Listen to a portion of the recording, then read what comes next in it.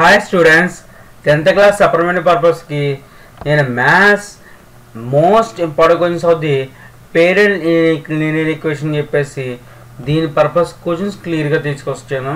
First questions క్లియర్గా observe చేయండి, నీకు కంపల్సరీగా అర్థమవుతుంది కంపల్సరీగాని. ఫస్ట్ ఆఫ్ యూ ఇక్కడ 2 ఈక్వేషన్స్ ఇచ్చాడు. 2 ఈక్వేషన్స్లోని మనకి పీ ఫైండ్ అవుట్ చేయమన్నాడు, కానీ question of you unique solution అని చెప్పేసి క్లియర్గా చెప్పేశాడు. యూనిక్ సొల్యూషన్ అని చెప్పి క్లియర్గా చెప్పాడు, కానీ పీ ఫైండ్ అవుట్ చేయమన్నాడు. ఫస్ట్ ఆఫ్ ఆల్ మనకి క్లియర్గా అబ్జర్వ్ చేస్తే as well A is equal to ఎంత, బి ఈజ్ ఈక్వల్ టు ఎంత, సి ఈజ్ ఈక్వల్ టు ఎంత అని చెప్పేసి మనం క్లియర్గా ఎతికితే కంపల్సరీగా మనకి యాజ్ వెల్ చెక్ చేసుకుంటే దాని ప్రకారం తెలుస్తుంది. First A is equal to 2 ఇచ్చాడు, as well B is equal to P ఇచ్చాడు, as well C1 is equal to as well 5 ఇచ్చాడు. అలాగే A2 ఈజ్ ఈక్వల్ టు 3 ఇచ్చాడు, then B2 is equal to 3 ఇచ్చాడు, then C2 is equal to 6 ఇచ్చాడు. Okay, question ప్రకారం ఇది. అయితే formula ప్రకారం మనకి as the given unique solution is equal to A1/A2 is not equal to B1/B2 అని చెప్పేసి మనకి ఇచ్చిన ఫార్ములా ప్రకారం.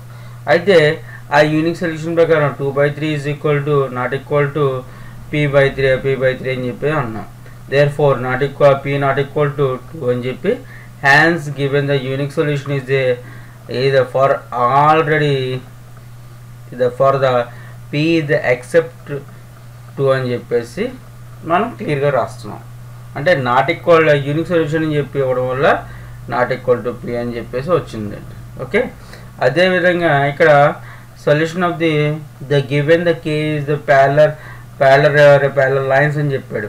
అప్పుడు ఏమొస్తుంది, A1 ఈజ్ ఈక్వల్ టు 2 ఇచ్చాడు, B1 is equal to -K ఇచ్చాడు, C1 ఈజ్ ఈక్వల్ టు 3 ఇచ్చాడు, A2 ఈజ్ ఈక్వల్ 4 ఇచ్చాడు. కంపేర్ ద ఈక్వేషన్ కంపేర్ చేయండి.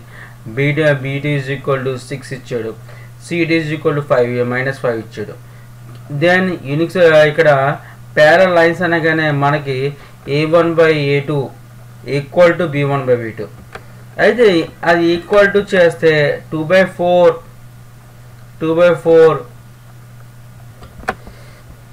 అయితే మనకి A1/A2 ఈక్వల్ టు B1/B2 అని చెప్పాను. అయితే 2/4 ఈక్వల్ టు -K/6 అని చెప్పాం. అయితే నెక్స్ట్ ఆఫ్ యూ ఏమొస్తుంది, క్రాస్ మల్టిప్లికేషన్ వస్తుంది. 2 × 6 ఈజ్ ఈక్వల్ టు 12 వస్తుంది. Then 4 × -K is equal to -4K వస్తుంది. ఎప్పుడైతే -4K వచ్చిందో 4 అవతలికి డివైడ్ అవుతుంది. Therefore K is equal to -3 వచ్చింది. ఎప్పుడైతే K ఈజ్ ఈక్వల్ టు -3 వచ్చిందో answer is the suitable. Okay, అదే సమ్స్ అదే కంపారిజన్ మళ్ళీ for the coincide the lines అని చెప్పేసి మనకు క్వశ్చన్ అడుగుతున్నాడు. ఓకే, కోయిన్సైడ్ లైన్స్ అని ఇచ్చాడు. As well coincide lines compare చేస్తే కోయిన్సైడ్ లైన్స్ కంపేర్ చేసి కే ఫైండ్ అవుట్ చేయడం అనేది క్లియర్గా అబ్జర్వ్ చేస్తే కాన్స్టెంట్ ప్లేస్లో కే ఇచ్చాడు. క్లియర్గా అబ్జర్వ్ చేయండి. అయితే కాన్స్టెంట్ ప్లేస్లో కే అబ్జర్వ్ చేస్తే మనకి ఇక్కడ A1/A2 equal to B1/B2 equal to C1/C2 వచ్చింది. ఎప్పుడైతే కే A1/A2 B1/B2 ఇలా వచ్చిందో మనకి comparison of you 3/9 equal to 4/12 equal to 2/K అని ఇచ్చాం. అయితే కంపేరింగ్ మనం ఏది కంపేర్ చేసుకున్నా first of all 2/K equal to మనం 3/9 కంపేర్ చేస్తున్నాను. ఎలాగైనా కంపేర్ చేసుకోవచ్చు మనకి, కానీ 3/9 కంపేర్ చేసుకుంటున్నాను ఫస్ట్ ఆఫ్ ఆల్. అయితే నాకు 3/9 కంపేర్ చేస్తే therefore మనకి ఏమొస్తుంది, ఇక్కడ క్రాస్ మల్టిప్లికేషన్ చేస్తే therefore K ఈజ్ ఈక్వల్ 6 వచ్చింది. అయితే ఈ 3 మోడల్ సమ్స్ని బాగా ప్రాక్టీస్ చేసి ఇటువంటి సమ్స్ మీరు ఫస్ట్ ఎక్సైజ్లో ఒక సమ్స్ ఉంటాయి. అదే మనకి ఫోర్త్ చాప్టర్లో ఫస్ట్ ఎక్సైజ్లో ఉంటాయి సమ్స్, ఈ మోడల్ సమ్స్. ఆ స్టెప్స్ ఆ టేబుల్ అక్కడ దగ్గర ఉన్న as well coincide lines, as well parallel lines, ఇటువంటి టాపిక్ ఆఫ్ క్వశ్చన్స్ అక్కడ క్లియర్గా దగ్గర గురించి చేస్తాయి. మీకు ఈజీగా యాజ్ వెల్ 2 మార్క్స్ క్వశ్చన్ ఇస్తాడు. యాజ్ వెల్గా మీకు as well important of you 4 mark question కూడా ఇవ్వచ్చు. అయితే ఆ కంపేరింగ్ చేయడం వల్ల మీకు యాజ్ వెల్ ఎగ్జాక్ట్ క్వశ్చన్స్ అనేది కొన్ని తెలుస్తాయి. ఓకే, అయితే next of you most important question of you as well 4 more question, most important question is this one. As well the largest of the supplementary 2 supplementary lines is extreme అని చెప్పాడు.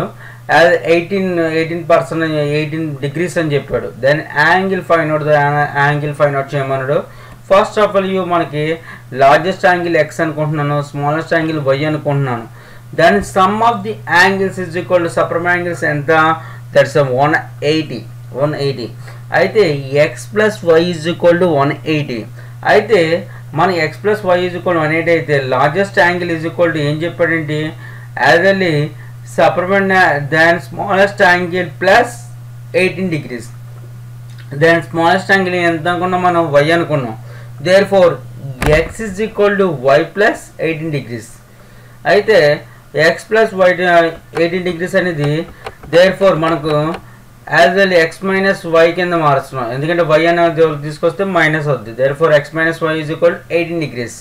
అయితే దాన్ 2 ఈక్వేషన్ని plus చేస్తే మనకి why cancel అయిపోయి as well 2x వస్తుంది. 2x is equal to మనకి 180 plus 18 కాబట్టి 198 వస్తుంది. 198ని మనం కంపేర్ చేసుకుంటే there four 2x is equal 198 వచ్చింది. x ఈజ్ ఈక్వల్ టు ఏమవుతుంది, ఆటోమేటిక్గా 2 అనేది డివైడ్ అవుతుంది కాబట్టి x ఈజ్ ఈక్వల్ టు 188/2 వస్తుంది. There four x is equal to 99. There four మనకి అది సబ్స్టిట్యూట్ ఉందా in the equation of this first ఈక్వేషన్లో substitute చేస్తున్నాం. Otherwise of you substitute in the equation అనేది 99 అనేది మైనస్ 180 నుంచి మైనస్ చేస్తే remaining of y is equal to 81 degrees. Okay, most important question thus one. Otherwise 8 mark questions ఇప్పుడు start అవుతున్నాయమ్మా. ఇప్పుడు practice చేసే 8 mark questions most important questions. ఒకవేళ point of view 4 mark question కొన్ని ఇవ్వచ్చు, ఒకసారి క్లియర్గా అబ్జర్వ్ చేయండి. నేను ఇక్కడ క్లియర్గా వచ్చి ఎక్స్ప్లెయిన్ చేస్తున్నాను. First of all 2/x plus 3/y is equal 13 ఇచ్చాడు. 5/x minus 4/y is equal to -2 ఇచ్చాడు. అయితే మనకి ఫస్ట్ ఆఫ్ ఆల్ కవర్ చేస్తే 2/x అన్నది కాబట్టి ఇక్కడ 1/x అనేది కామన్ తీయచ్చు, ఇక్కడ 1/y అనేది సెపరేట్ తీయచ్చు. అలాగే సెకండ్ ఈక్వేషన్ కూడా కంపేర్ చేస్తే 1/x అని సెపరేట్గా కామన్ తీసాను, 1/y అనేది సెపరేట్గా కామన్ తీసాను. There four let off you మనం ఏమంటున్నాం, 1/x ఈజ్ ఈక్వల్ టు ఏ అనుకుంటున్నాను, 1/y is equal to be అనుకుంటున్నాను. అప్పుడు ఈక్వేషన్ అనేది కొంచెం మారి then 2a plus 3b is equal to 13 అవుతుంది. There four 5a minus 4b is equal to -2 అవుతుంది. దేర్ ఫోర్ 2 ఈక్వేషన్స్ కంపేర్ చేసుకుని చూపించాను. అయితే 2 ఈక్వేషన్ దగ్గర కంపేర్ చేస్తే నాకు ఏది ఈక్వేషన్కి ఏది సూటబుల్ అవుతుందో కవర్ చేసుకోవడం. ఫస్ట్ ఆఫ్ ఆల్ ఫస్ట్ ఈక్వేషన్కి నేను చెక్ చేసుకున్న ప్రకారం 4 ఇంటూ చేస్తే as well B place 12 create అవుతే as well cancellation B cancellation అవుతుంది అని తెలిసి దాని ప్రకారం ఏ ఫైండ్ అవుట్ చేయొచ్చు అని చెప్పి నేను ఆలోచించి దాని ప్రకారం తీసుకున్నాను.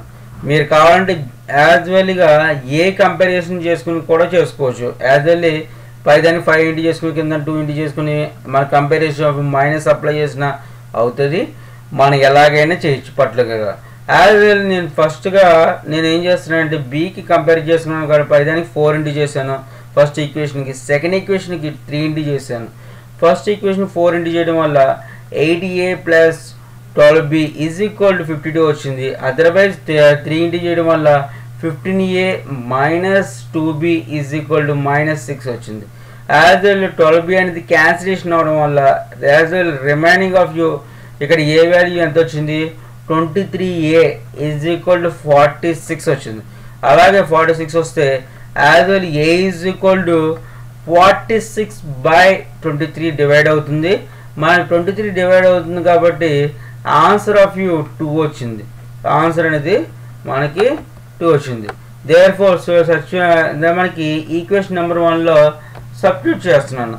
మన ఈక్వేషన్ నెంబర్ 1లో సబ్స్టిట్యూట్ చేస్తుంటే అది comparison of you be value అనేది ఫైండ్ అవుట్ అవుతుంది. కాబట్టి క్లియర్గా అబ్జర్వ్ చేయండి. There four 1/a is equal to ఏ కాబట్టి 1/aలో ఏమొచ్చింది 2 వచ్చింది. Therefore x is equal to ఏమొస్తుంది 1/2 వస్తుంది. అలాగే 1b ఈజ్ ఈక్వల్ టు ఎంత వచ్చింది మనకి 3 వచ్చింది. Therefore y is equal to ఎంత వస్తుంది 1/3. యాజ్ వెల్ ఆన్సర్ అనేది కరెక్ట్ అయింది. అలాగే సెకండ్ క్వశ్చన్ అనేది ఒక క్వశ్చన్ చూడండి. సేమ్ క్వశ్చన్ ఇక్కడ 1/√x ఏ అనుకుంటాను, 1/√y ఈజ్ ఈక్వల్ బి అనుకుంటాను. దాని ప్రకారం కంపేర్ చేసుకుని చేస్తే ఈజీగా సూటబుల్ అవుతుంది. ఈ ఈక్వేషన్ కూడా చాలా సింపుల్ సమ్స్, స్కోరింగ్ వచ్చే సమ్స్. ఇటువంటి సమ్స్ తప్ప ఇంకేది ప్రాక్టీస్ చేయకండి. నేను చెప్పే సమ్స్ ఏమన్నా అవి ప్రాక్టీస్ చేస్తే ఈజీగా 100% ఆఫ్ యూ మీరు సక్సెస్ అవ్వడానికి ఛాన్స్ ఉంది. ఓకే, ఫస్ట్ ఆఫ్ యూ 1/, అంటే మోడల్ యూస్ చేయని అక్కడ నెంబర్స్ మారుతాయి కంపల్సరీగా. ఎందుకంటే కొన్ని నెంబర్స్ మారే సమ్స్ ఈ ప్రాసెస్ కంపల్సరీగా నెంబర్స్ మారుతాయి. Okay, 1/√x is equal to ఏ అనుకున్నాను, 1/√y is equal to be అనుకున్నాను. కవర్ చేస్తే మనకి ఈక్వేషన్లో 2a + 3b ఈజ్ ఈక్వల్ 2 వచ్చింది. Then 4a - 9b is equal -1 వచ్చింది. ఈక్వేషన్ నెంబర్ 3 అనుకున్నాను, ఈక్వేషన్ నెంబర్ 4 అనుకున్నాను. కంపారిజన్ చేస్తే నాకు ఫస్ట్ ఈక్వేషన్కి 3 ఇంటూ చేస్తే ఈజీగా సూటబుల్ అవుతుంది. కాబట్టి 9 అనేది క్రియేట్ అవ్వడానికి ప్లాన్ చేస్తుంది కాబట్టి నాకు సూటబుల్ అవుతుంది. కాబట్టి 6a + 9b is equal to 6 వచ్చింది. 4a - 9b ఈజ్ ఈక్వల్ -1 వచ్చింది. యాజ్ వెల్ 9b అనేది క్యాన్సిలేషన్ అయిపోతే రిమైనింగ్ ఆఫ్ యూ ఇక్కడ 10a ఈజ్ ఈక్వల్ టు 5 వచ్చింది. అదేవిధంగా కంపేర్ చేస్తే as well a is equal to 5/10 is equal to మనకి 1/2 వచ్చింది. Therefore a is equal to 1/2 అని మనకి క్లారిఫికేషన్ అయింది. Cancel then B substitute in the equation, దీనిలో సబ్స్టిట్యూట్ చేస్తే బి వాల్యూ 5 నాట్ అయింది. Then B value is equal to 1/3 వచ్చింది. Then √a 1/√x is equal to ఏ వచ్చింది. కాబట్టి మనం కంపేరింగ్ చేస్తే ఇక్కడ √x ఈజ్ ఈక్వల్ టు 2 వచ్చింది. ఎప్పుడైతే √x ఈజ్ ఈక్వల్ 2 వచ్చిందో స్క్వేర్ చేస్తే దెన్ x ఈజ్ ఈక్వల్ 4 వస్తుంది. అదేవిధంగా √y ఈజ్ ఈక్వల్ 3 వచ్చింది. దెన్ స్క్వేర్ చేస్తే then y is equal to y is equal to 9 వచ్చింది. x ఈజ్ ఈక్వల్ టు 4 వచ్చింది. y ఈజ్ ఈక్వల్ టు 9 వచ్చింది. ఈజీగా సూటబుల్ అయింది. నెక్స్ట్ సమ్ చూడండి ఒకసారి. కొంచెం మారుతుంది, కొంచెం డిఫికల్ట్, కొంచెం మారింది, ఏమీ కాదు. ఇక్కడ 1/x + y is equal to ఏ అనుకుంటున్నాను, 1/x - y is equal to be అనుకుంటున్నాను. ఈ మోడల్ సమ్స్ మీరు ప్రాక్టీస్ చేయాలండి. లాస్ట్ ఎక్సర్సైజ్లో ఒకసారి ప్రాక్టీస్ చేయండి. ఫోర్త్ చాప్టర్ లాస్ట్ ఎక్సర్సైజ్ ఉంది, క్లారిటీగా అక్కడ దగ్గరికి వెళ్ళి ప్రాక్టీస్ చేస్తే క్లియర్గా అర్థమవుతుంది. ఓకే, నేను చెప్పిన ఎక్స్ప్లెనేషన్ ప్రకారం ప్రాక్టీస్ చేస్తే ఈజీగా సూటబుల్ అవుతుంది. Okay, 1/x + y is equal to ఏ అనుకుంటున్నాను. దాని ప్రకారం చూస్తే equation number 1 equation number 2 separate చూసాను. 1/x + y is equal to ఏ అనుకున్నాను. 1/x - y is equal to be అనుకున్నాను. కంపేరింగ్ చేస్తే మనకి 5a - 2b is equal to -1 వచ్చింది. As well 15a + 17b is equal to 10 వచ్చింది. రెండు ఈక్వేషన్ కంపేర్ చేసి చూస్తే నాకు ఫస్ట్ ఈక్వేషన్కి యాజ్ వెల్గా నేను ఫస్ట్ ఈక్వేషన్కి 3 ఇంటూ చేస్తున్నాను. ఫస్ట్ ఈక్వేషన్ 3 అప్లై చేస్తున్నాను. యాజ్ వెల్ సెకండ్ ఈక్వేషన్కి నేను 1 అనేది అప్లై చేస్తున్నాను. ఓకే, 1 అప్లై చేస్తున్నాను. ఇప్పుడు సెకండ్ ఈక్వేషన్కి అప్లై చేస్తే మనకి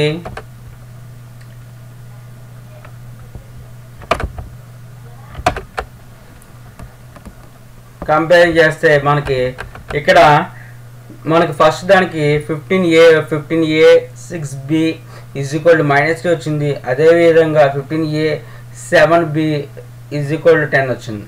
ఇందాక సంస్థలు అయితే నేను బి కంపేర్ చేశాను, ఈజీగా సూటబుల్ అయింది. కాబట్టి ఇప్పుడు ఏ కంపేర్ చేస్తున్నాను. ఏ కంపేర్ చేస్తున్నప్పుడు మైనస్ అప్లై చేస్తుంది. ఎందుకంటే 15a రెండుకి ప్లస్లో ఉన్నాయి కాబట్టి మైనస్ అప్లై చేయడం అనేది చేస్తుంటే కాబట్టి 15a అని క్యాన్సిలేషన్ అవుతుంది. క్యాన్సిలేషన్ అవుతుంది. ఇక్కడ రెండు మైనస్ కాబట్టి యాడ్ చేయడం జరుగుతుంది. యాడ్ చేస్తే ఎంత వస్తుంది, 13b వస్తుంది. -13b ఈజ్ ఈక్వల్ టు -13 అవుతుంది. అయితే మనకి -13 క్యాన్సిల్ అవుతుంది. మనకి b ఈజ్ ఈక్వల్ టు ఎంత వస్తుంది, 1 వస్తుంది. As b is equal to 1 substitute చేస్తే మనకి 5a - 2 × 1 ఈజ్ ఈక్వల్ టు -1 వచ్చింది. ఎప్పుడైతే మనకి 2 ఇక్కడ 2 వచ్చిందో ఆ 2 అనేది -2 అవతలకి వెళ్తే ఏమవుతుంది, +2 అవుతుంది. Then 5a is equal to -1 + 2 అని కంపేర్ చేస్తే దెన్ 1 వచ్చింది. Therefore a is equal to ఎంత వస్తుంది, 1/5 వస్తుంది.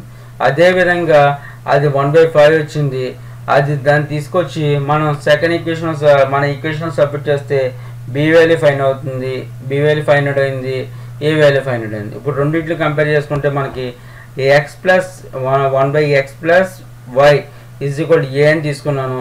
అయితే ఎక్స్ ఈజ్ 1/5 అని చెప్పాను. ఇప్పుడు X plus why is equal to ఏమవుతుంది 5 వస్తుంది, ఎందుకంటే 1/5 అనేది తీసేస్తే ఏమైంది X plus why is equal to 5 వచ్చింది.